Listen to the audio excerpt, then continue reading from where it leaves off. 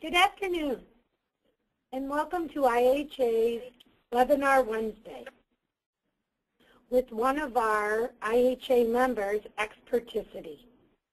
Our presenter today, Patrick Duke-Rosati, Senior Sales Manager of Housewares with Experticity, will be our presenter. Patrick has lengthy account management, sales, and startup experience in several industries and has recently been tasked with opening the housewares market with Experticity. Ladies and gentlemen, it gives me great honor to announce Patrick. So thank you, Ginny, and thank you everyone else for attending today. We're really excited about entering the housewares market and helping a lot of housewares brands sell more product. So I'm going to go ahead and jump right into it. So guys, retail has a problem, and it's not what most people think today. Today we're going to talk about this problem and how it is leading to a renaissance in retail sales expertise. I'm then going to present the findings of our 2013 Retail Buying Experience Survey, and finally provide some advice on how brands and retailers can tackle the problems I've laid out in a way that boosts sales and profits. So let's jump right in. For more than a decade, success at retail has been defined by three factors: low price, self-service, and selection. But now there's a paradigm shift. Competing price is no longer a winning strategy. Both you and I know if we want the lowest price, we're going to go to Walmart or Amazon. In addition, while self-service and selection have improved across most retailers, the quality and service of retail sales associates has suffered. Knowledgeable associates have effectively been flushed out of the system. So I know you're probably thinking, well, why does this matter? The internet has an infinite amount of information, and that is true. But too much information is barely more helpful than no information at all. 400 reviews with an average of 3.5 stars is not helpful. The first one might say, this is awesome, 5 stars. While the next one says, this is terrible, 1 star. Not all information is created equal. Today, consumers are asking themselves, what information should I pay attention to? Or what's the right guidance or product for me? Today, consumers don't start their buying experience by asking how much does it cost. They start the experience with what should I buy? For the next decade and beyond, price will not be a meaningful differentiator in retail. Consumers want wisdom. Patrick? Brands and retailers that don't do a great job of helping consumers make purchases that delight will become irrelevant. Excuse me, Patrick? Yes. We have a question. Can you elaborate on what you mean by expertise void? Are you saying that the consumer or retailer is lacking in expertise? That's a great question, and I'm actually going to touch on this a bit more later. But a good example would be that we know that 75% of consumers are unsure when they walk in to make a purchase at a store. And we also know that they're not happy with the sales associate's information when they're giving it to them. So the expertise void is the sales associates at the store. But again, I'll touch on that more in a little bit. So I'm sure everyone recognizes these retailers, and I would imagine that's because you've gone there and experienced great service. Brands and retailers that thrive in the days ahead are going to be the ones that deliver great buying experiences. For the first time, we're getting tools to identify people with real category expertise, to build expertise in ways that are scalable, to track who's engaging and becoming more helpful and more knowledgeable, and to tie expertise back to results that actually matter. What was hard or impossible just a decade ago is now becoming really a key to success. Empowered, knowledgeable sales associates shape customers' experiences in the store, on the street, and online. Retail successes like the ones you see here, the Apples, the Lululemons, REI, have adapted this new strategy. Their sales associates have real knowledge and a passion for a category. They live it. They love it every day. This significantly impacts consumers' buying decisions, and brand knowledge is needed to create profitable buying experiences. Successful brands and retailers will differentiate themselves and be defined by the quality of their customer-assisting staff and training initiatives. So to further understand how retail was doing at providing expertise at the point of sale, we feel that a major survey this fall on the topic of retail buying experience. We asked questions such as the ones you see here. What do consumers want from retail sales associates? What do retail sales associates actually provide? And which retail brands are doing the best job? I'm going to discuss all of these findings in more detail, but at a high level, we found that there is a gap between what consumers want at retail in terms of product and category expertise and what they're actually getting. First off, consumers crave and more so expect expertise from their retail sales associates.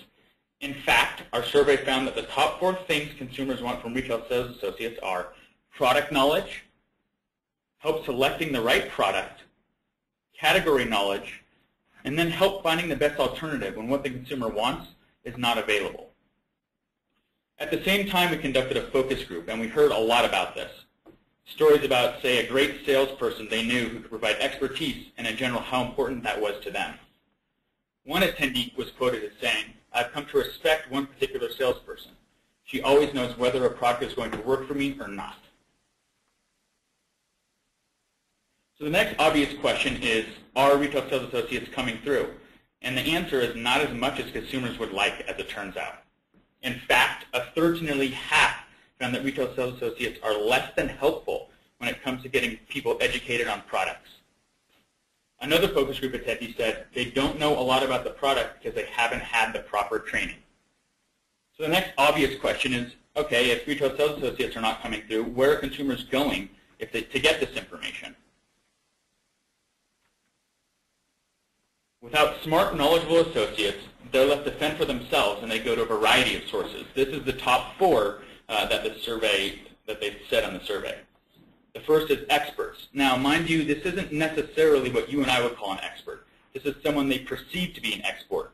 It could just be their cousin Ernie, who is a self-proclaimed expert in consumer electronics. They might also turn to the internet, search online, but then they have to navigate the millions of hits that a Google search turns up. Next, they said they were using online user reviews. But then, like an online search, they have to sift through thousands of reviews and decide which are helpful and which are not. Lastly, they would go to traditional magazine reviews and articles. Now, if they were able to find one that was up to date and on the subject that they wanted, this could be helpful, but that, again, is hard to do. Our focus group attendees highlighted the frustrations they experienced with all of these methods finding expertise. To sum up their view, the glut of data available online drove more information overload than enlightenment. So guys, I can't stress enough that what consumers want is going to be helpful expertise. For the next decade and beyond, price is not going to be a meaningful differentiator in retail. You and I can stand anywhere and check the price of any item at hundreds of outlets. Brands and retailers that don't do a great job of helping consumers make decisions that delight are going to become irrelevant. So all of this is leading to a renaissance in retail sales expertise. And of course, you're saying, okay, this is all great, but is this worth it for us to invest in? Providing expertise at retail increases conversion in many ways. For example, we know that 30% more engagement leads to a 50% increase in conversion. And by way of example, Amazon's conversion rate is just 4%. In this case, conversion is simply someone who walked into a brick-and-mortar store and walked out with a product that they purchased at that store. We also know that 75% of customers offered will buy additional item if they talk to someone knowledgeable at the point of sale, and that this increases average order value by as much as 25%. So I've been talking a lot about the customer, but it's not just about them. Training also enables sales associates to provide expert guidance that improves their morale and causes them to stick around longer. We know that 54% of retailers say training is a key tactic in reducing turnover, and that sales associates report 2 times higher job satisfaction if they can meet a customer's needs. So ultimately, all of these factors lead to more loyal customers, which directly leads to higher sales and more profit. 70% of all purchases come from returning customers, and the top 3 drivers of customer loyalty are customer service, product availability, and store experience, all of which we've touched on today.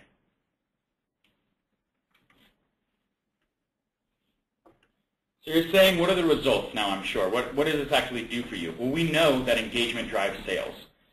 In a survey we conducted, sales of one brand increased 200% with a focused effort on making all associates more knowledgeable.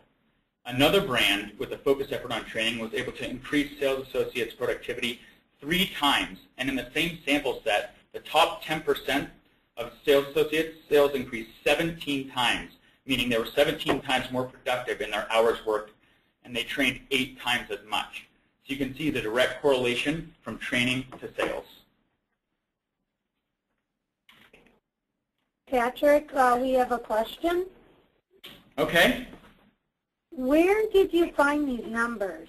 Meaning, what retailers and brands contributed to this study?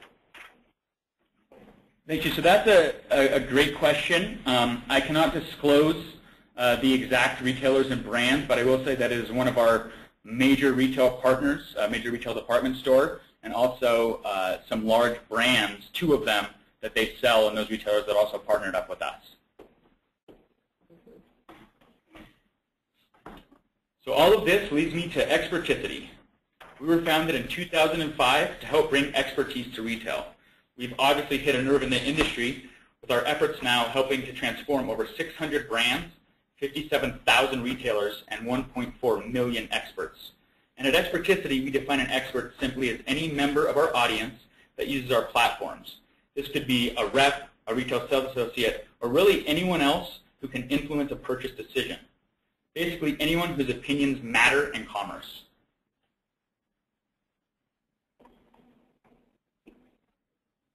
Patrick, we have a question. Uh-huh. How do you sell online if associates are one of the keys to increase sales? So that's a good, I'm going to touch on that again in a second, but as part of incentive for training, we host a store. So after a retail sales associate goes through training and successfully completes a quiz at the end of the modules or chapters of content, they have the option to go in and purchase product at a discount. And we actually handle all the credit card processing for that, but then the manufacturer or brand actually fulfills that product and ships it directly to that retailer. Thank you. That's all we have right now. Okay. So at Experticity, we specialize in training and engaging retail sales associates by streamlining detailed manufacturer product knowledge and allowing brands to reward expertise with incentives, like I just talked about. Our members build a personal profile that mirrors our success, and brands and retailers have detailed and reporting analytics to allow insight to who understands their product the most. So you have complete visibility into your platform. This ends up being an ideal situation for brands, retailers, retail employees, and at the end of the day, your customers.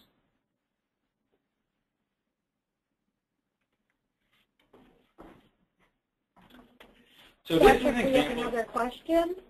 Go ahead. Does each person who signs up with Experticity get their own profile? And are they able to compare themselves against coworkers and peers? Yes, that's another good question. Every person that signs up on our 3.5 platform does get a customer profile. That is what is showed here on this slide on the right side. So this profile is all managed by what we call an expert score. And an expert score increases as each retail sales associate takes more trainings. They can then go in and look at how they rank compared to everyone else at their retailer or all their other coworkers based on that expert score. So that also creates competition and incentivizes or stimulates people to take more trainings. Okay, thank you. That's all we have for now. Okay. So this is an example of a home page of one of our brand partners' Turbis on our 3.5 platform. The bottom half, which here is cut off to fit on the slide, shows the top performing sales associates, current brand product news and information, which we can update as often as you'd like, and contests to help incentivize people to train. Trainees can then select the brand or product tab here that takes them to a chapter or what we call a module of content. At the end of each module of content is an edugame or quiz. This is what I talked about, that they must complete at least 4 out of 6 correctly to receive that incentive discount. The incentive is usually a discount on that manufacturer's products, but we can also do things like gratis product or giveaways, maybe a deeper discount to those who complete the training the fastest, and we're just really dynamic in what we can do to incentivize people to get training. So Strivectin is a great example of one of our brand partners that's done very well. They have started from a retail audience of 0 and have now trained more than 10,000 sales associates on their product line. They built brand enthusiasm through engaging and training modules and gratis programs. So they actually give product away once a retail sales associate completes the training. They've moved all of their product training materials online for streamlined messaging and updating. And they've also created a resource library that includes educational videos and printed training materials so that sales associates can use them as on-the-floor selling aids. Another great example of a brand partner of ours is GoPro. GoPro has trained over 41,000 associates in just 18 months, and this has created a new sort of pro shop channel. Now, this pro shop channel means that of those 41,000 associates who've trained, a good percentage, I believe in their case it's something like 30%, have actually purchased GoPro products. So it sees the products in the hands of those people that are having these conversations daily, and they can really speak to it from a real-life, real-time example. This has empowered thousands of new brand ambassadors, and they can share their knowledge and product experience with the customers. So guys, that's really all we have today to sort of sum everything up. Retail has a problem, and that problem is that there is a lack of expertise on the sales floor that consumers want and demand. There's a renaissance in retail today in that the price wars are over. Brands and retailers that don't do a great job of helping consumers make purchase decisions that delight are going to become irrelevant. This problem, however, can easily be fixed because there are many tools to streamline and scale product education efforts, and Experticity can help provide them. So again, thank you everyone, and I'm going to open up the floor now to questions. I hope we have some. Patrick, we have a question. Will the survey and recording of the presentation be provided? We will certainly, IHA can answer that. And this webinar will be on our website at www.housewares.org in our Knowledge Center. And we have another question for you. Patrick, in regards to the GoPro case study, how do you decide which retail employees get to train on specific products? Does everyone get to train on GoPro? So another good question. No, not everyone gets to train on GoPro. Only retailers that actually carry and sell GoPro products can train. So for example, let's use a beauty example, the Strivectin. If you work at an REI or another sporting good retailer, you're not going to be able to see or train on those Strivectin products. So it's the people who are actually going to be selling the product that can train on the different brands.